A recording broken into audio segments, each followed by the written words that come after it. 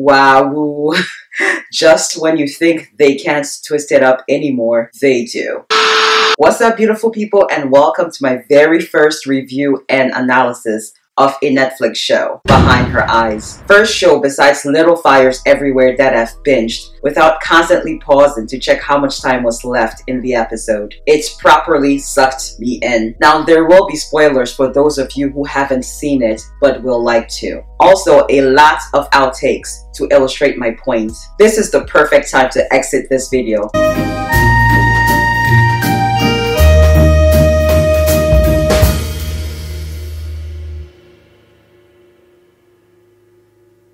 Now, the show is only 6 episodes, which is perfect because I don't like long, drawn-out seasons with like 15 episodes. Who got time for all of that? Certainly not me. It was a miracle I even finished this show, but it was of interest. There was not just one, but 2 female leads, and given that it's Women's History Month at the time of recording this video, it was a perfectly good choice for reviewing. I should mention that I haven't read the book, so this analysis is based purely on the things I picked up on as I watched the show.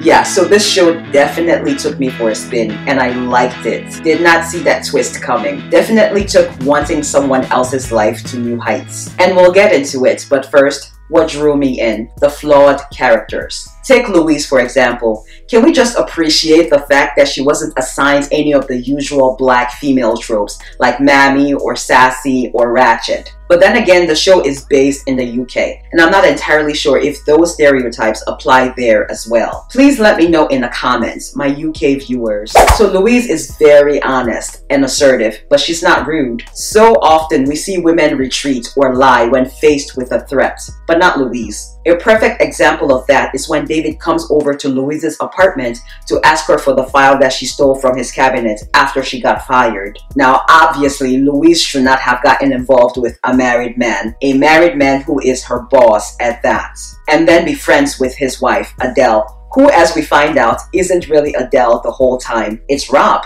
Anyway, you would have to be a very strong-willed woman to turn down a man like David showing up at your door all charismatic and charming. And Louise is pretty strong-willed, so that's saying a lot. Now, on the flip side of that, which is my unpopular opinion, I was excited for her. Her son Adam is away for the summer, and she's single, beautiful, and young. She deserves a bit of excitement in her life. Not with someone's husband, but situations, you know. He showed up at her doorstep, alcohol was involved, one thing led to another. The other layer of that is, as excited as I was for her, I also felt sorry for her. That man was not going to leave his wife for her. He was getting from Louise what he was missing in his marriage, and that gets him a high, but not enough to leave his wife. So in a sense, he's using Louise. You can see in episode 3 when David drops by Louise's apartment for the second time after they've slept together the previous night. You can see the look in her eyes when he starts to give her compliments and tells her that she shines. On the surface, it appears very sweet. But A, he's married, and B, there's something almost exploitative about it. I mean, she's just revealed to him her troubles with dating, and then he gets right up close to her face and starts telling her how special she is. And all this coming from someone she was initially digging before she found out he was married and her boss. So why wouldn't she latch on to that? And again, as special as he finds Louise, he won't leave his Adele for her. Can't leave her, even though we know it's not really Adele, but he doesn't know that. Now, this brings me to the Easter eggs, indication that Adele really is Rob all along.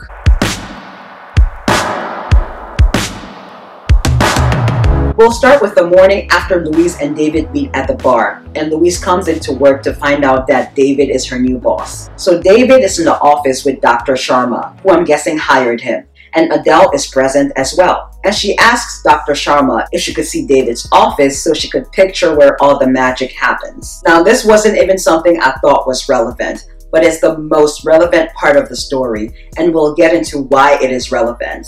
But let's move on to Easter egg number 2, which isn't much of an Easter egg. It's obvious. The very first rehab scene when Rob is introduced, sitting on a tree branch. He told that nurse in a very crass way that he preferred men, which manifested in his first controlled dream with that half-naked waiter. I noticed very early on that a lot of scenes with David and Louise were shots from above, mainly focusing on David. This gave us, the viewers, the impression that someone else was in the room with them, which we now know was Rob. He was using astral projection, which enabled him to detach his soul from his body and travel wherever he liked. Now back to my first point. Rob, as well as Adele, who was the one who taught Rob how to do the astral projection, can only travel to places they've been. This was why Rob, as Adele, wanted to check out David's office on that very first day, so she could travel there and spy on David, since David wasn't aware that she possessed such abilities.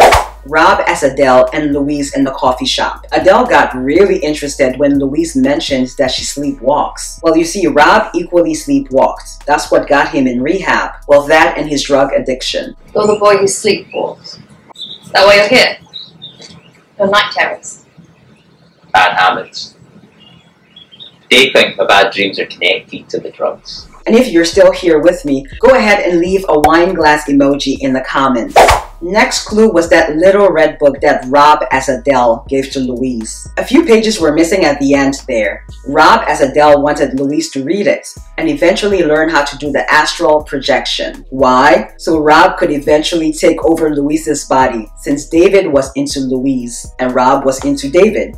I have to tell you, I was fooled initially because in that little red book, Rob is gushing over Adele and how much he loves her and how beautiful she is. So I wouldn't expect him to do something like that to her. But he's sneaky. Remember, Rob had asked Adele how it felt to be rich and beautiful, and Adele had said it was lonely. What is it like to be so fucking rich and so fucking great? That's lonely. And he'd said this in response. I'll swap you. I give my little baller to have 0 friends in this house. Well, he wasn't kidding. Even on his way to visit her at her mansion, he'd even said it, that Adele was an escape from his life. Can't believe I'm escaping. That's what Adele is. An escape from my life. Fuck off, old life. Hello, new. Now let's get into the manipulation. That was the scariest part of it all. Adele was so trusting, and it cost her her life. Louise as well, but they both had this savior complex. Adele's parents had died in the fire, and she felt guilty about not having saved them. And Louise's mom had died, I'm guessing, of a drug overdose. Louise's friend Sophie had warned her too. And the losers in this situation, apart from Adele and Louise, are David, because he ends up with the same person in a different body, and Adam, Louise's son, who immediately notices that something is off with his mother. Mommy!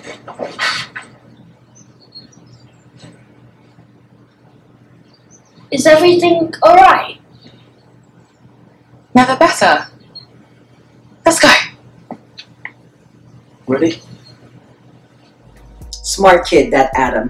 I really hope there's a second season, because how much more mind-bending can it get? I'd really love to see it. Literally nothing was what it seemed, except for Louise really loving her son. The whole time I'm thinking, David's fallen out of love with his wife because she's sick, but he can't leave her because of the secret they share. Meanwhile, he's scared. He knows something is off with his wife, but doesn't know exactly what. One scene that proves this is when David is at Louise's, and Louise asks about the scar on his arm, and what happened to the girl he rescued, which was Adele. David simply says he's not sure and that it was a long time ago. What happened to the girl? I'm really not sure. So you never wanted to look her up? The girl? It's a long time ago. Again, I think he's being dismissive of his sick wife at this point, but he really doesn't know what happened to his wife, because the woman in his house is not his wife. Another scene that Adele is really Rob is when Adele asks David if the addicts he's helping off the clock really want to be helped. I'll be home late. I'm meeting a couple of charities about some community recovery work. Do you ever wonder what they think? The junkies on those estates when you turn up. What do you mean? Do you think they really want to stop? Maybe they like getting high. Those rehab idiots don't understand. Some of us don't want to stop. Or when Adele is furiously slicing that red bell pepper right after David's visit to Louise's. She knows David is messing around and is furious. Or when she checks Louise out as they walk to the coffee shop together. Rob as Adele is wondering what it'll be like to be in that body, Louise's body.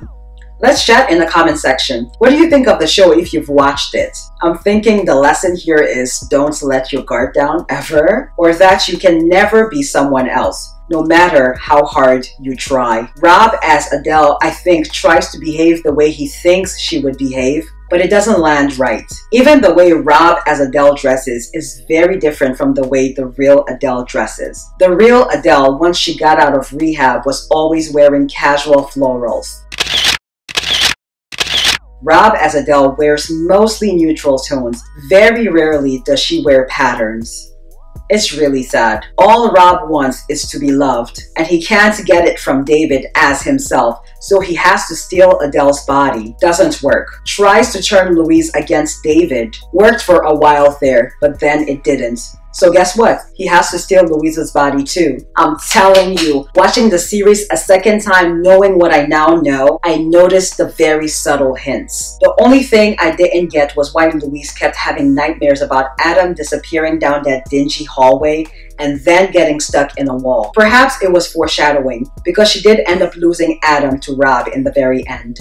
One last thing, I noticed Louise wore a lot of green and yellow. Even in her nightmare, she was wearing yellow. The walls in the living room of her apartment were yellow and green as well. And her astral projection was a combination of yellow and green. Rob's was blue, as was the walls of the living room of Rob as Adele and David's house. Brilliant! The show gets an A- rating from me. Please give the video a thumbs up if you liked it. And drop a black heart emoji in the comments. That's how I'll know you made it to the end. Thank you so much for watching, and I'll see you next Tuesday. Bye!